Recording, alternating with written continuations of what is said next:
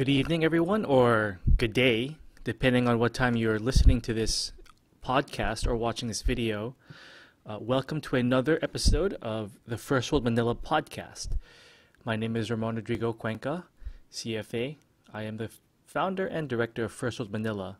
First World Manila, for all of you who are just kind of jumping in now, is a brand that's using fine art, podcasting, and YouTube vlogging to make economic and urban development policies interesting to a wider audience here in Manila and in the Philippines. So yeah, and when I say economic and urban development, I'm specifically talking about Manila and to a certain extent the Philippines. Okay, this episode is about the upcoming Metro Manila rail network that's being planned by the current Duterte administration. Hold on, I have my earphones on. Let's see.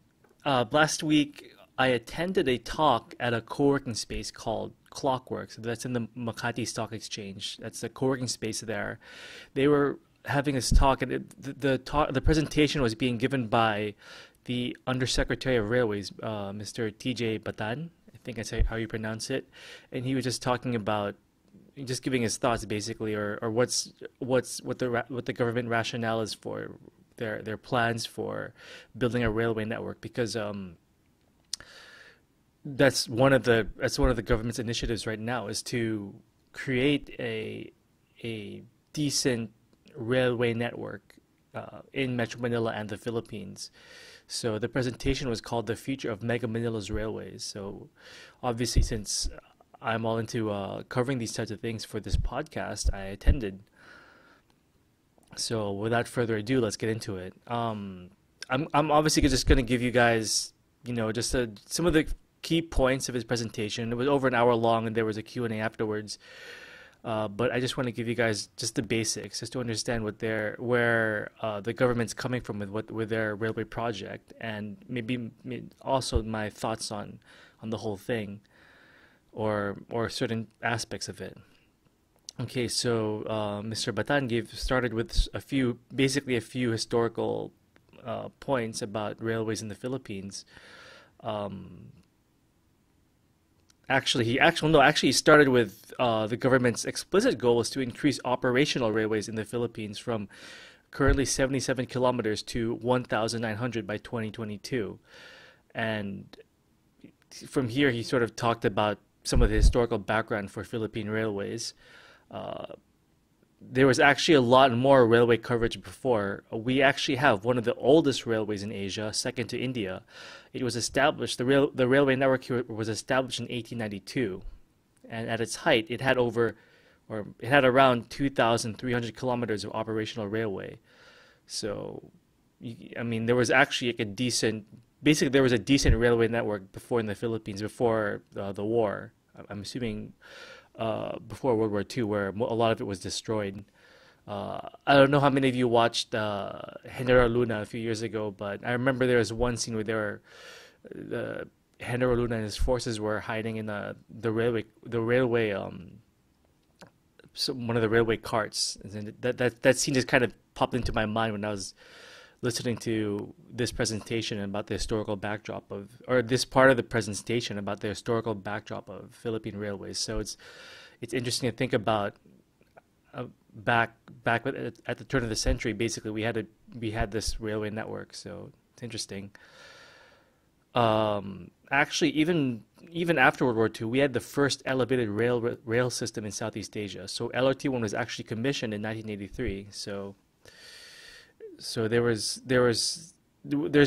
had been some historical context to us having railways, but as Mr. Batan pointed out, since then we've actually been net losing kilometers in terms of railway coverage of the Philippines. He did not elaborate as to why, but I guess I'm assuming things like just not being maintained and things like that. I'm assuming. But regardless, we're now currently stuck with 77 kilometers of operational railway, and again, at its height, we had 2,300 kilometers of operational railway. So, as he said, there's a lot of catching up for the Philippines to do, for the government to do in terms of building a decent railway network in the Philippines and in Metro Manila. What the Duterte administration is planning is in terms of Metro Manila, they're planning 9 lines in the area, including two of those 9 lines are actually subways, in addition to two longer Philippine National Railways that would be cutting across the entire Metro Manila. So that's their plan, and I want to get into that a bit later. But I just want to go over a few other things that Mr. Batan went over, some other interesting details before I actually launch into more details on the actual layout of the planned railway system in Metro Manila. By the way, I actually took photos of the presentation, and I know some of you are watching on the podcast, but I'm going to minimize myself here. I'm sorry, I know if you are listening on the audio only, but there was actually a slide which I'm showing here on video, but it's basically a picture of the different railways that the government's planning. And well, this is a public presentation, so I'm assuming it's safe for me to post on my website. So I will leave a link in the details for this video and podcast, so you can click on the link and you can all post this picture as well. So it's just to give you some context as to what the government is planning. Okay. Anyways, yeah. So you see a bunch of subways here. So anyways, going back to a few other details that the Undersecretary was talking about in this presentation. He spent a good part of the first maybe 20 minutes, 30 minutes of the presentation talking about financing for these projects. And my experience is that talking about the details of financing, although it's interesting to me because I'm from a finance background, for most people it's kind of like blah. So I just want to go over it really quickly. A large chunk of the planned railway network is to be financed by government loans from foreign governments. I believe the two main lenders, or two major lenders, are China and Japan, and they're giving the terms of the loans that they're giving to the Philippine government for the railway build out is very, very low. So that's good for the government. Batan did mention that the funding for previous attempts at infrastructure build out before was with a private sector, meaning with banks rather than other governments, and the interest rates were higher. But he did talk about sort of the pros and cons of these different financing schemes. I mean, with private sector or bank financing, which was done previously, the interest rates are higher, but you're accountable to private institutions, whereas basically if it's a government to government, I mean, who knows really where those funds are really being used. So I mean, that's always sort of the consideration, whether the funds are, my interpretation of what he was saying was that whether the funds are being used correctly. But his rationale was that, or the government's rationale and his explanation of it was that these funds, I mean, at low interest rates that the government can borrow from foreign governments like China and Japan, it sort of frees up the other money or the other funds that the government has to other government projects or obligations, so, or other government spending initiatives. So that's their rationale, basically, or one of the major rationales for them to take the route of government to government lending, basically. So that's basically what I talk about with finance, because anything else was going to bore a lot of people. But I can go on and on about this, but no, I won't. I want to keep this short because it's like almost 1:30 in the morning and I want to sleep. Okay. Let's see.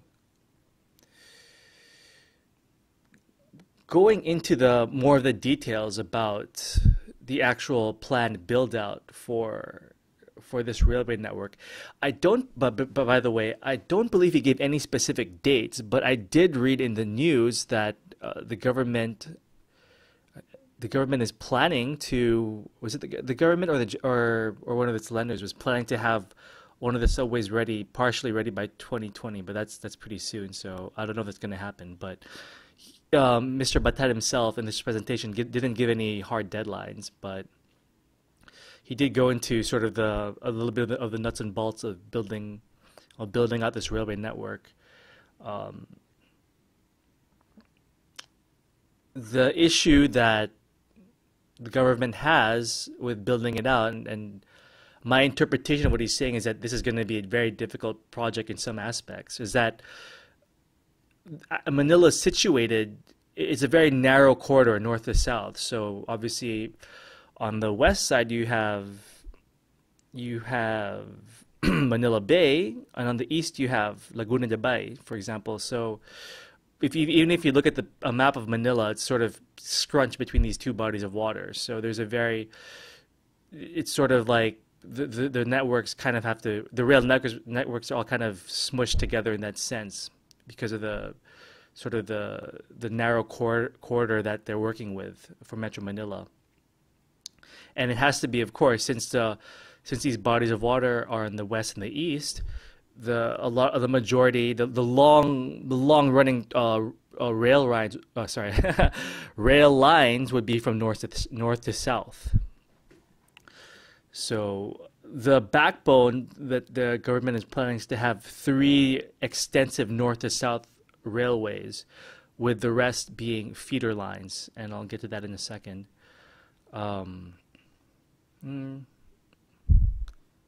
Yeah, well, I mean, I'll actually talk about it now. The north to south, these 3 lines, basically one of them is one of the subways that they're planning is going to be a huge north to south connector line. Sorry, yeah, north to south line.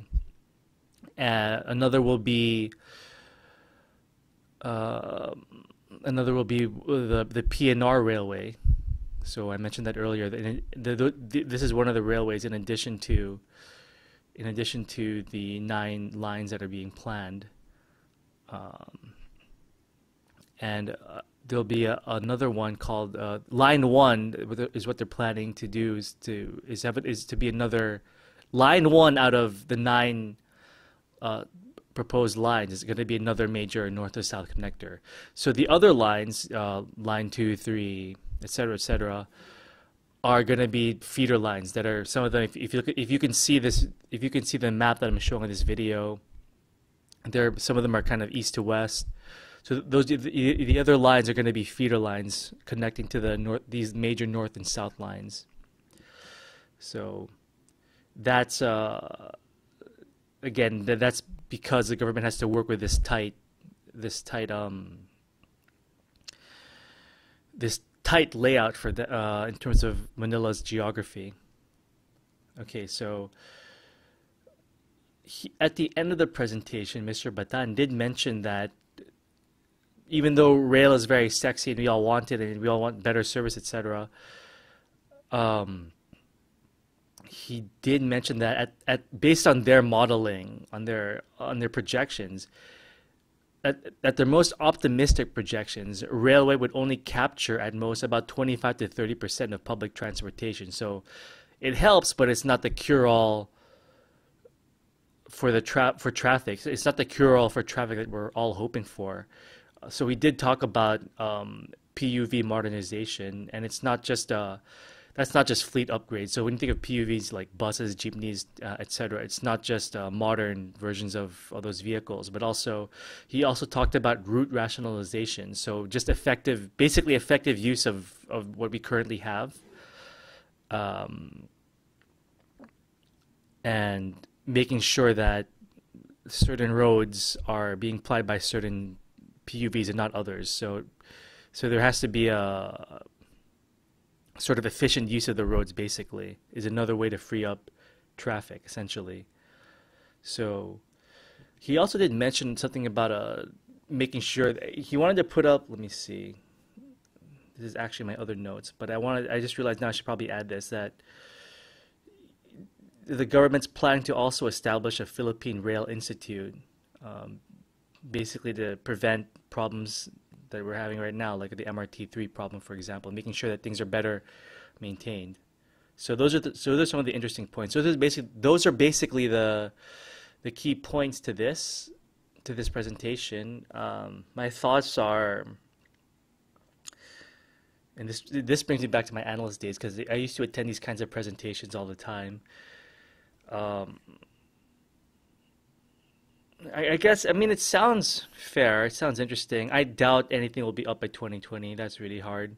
He did, I mean, to his credit, Mr. Batan did also mention that some of the build out's going to be difficult, like because of for those of you who don't know, the roads that actually a lot of the major roads in Metro Manila are based on a radial system with Rizal Park as the center, and then these other roads radiating outwards. So it's gonna be difficult to build with that existing road work on existing basically. Um, it's just hard because we're just kind of building things one on top or below each other. I think obviously the PUV, the route rationalization is also something, one of the ways to go. Um, I wonder though about the financing.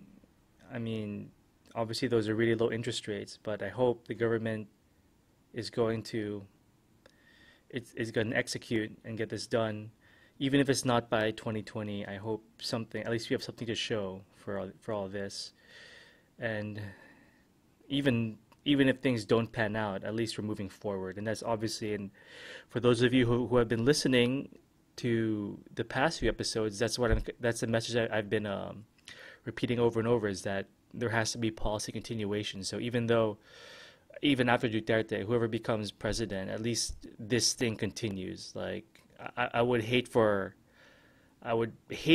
this to start, like say they start digging and everything, and all of a sudden it stopped because of whatever political reasons. So I hope all of us can at least be united in terms of supporting whatever administration is in terms of, at the very least, in terms of building out the infrastructure that we so desperately need.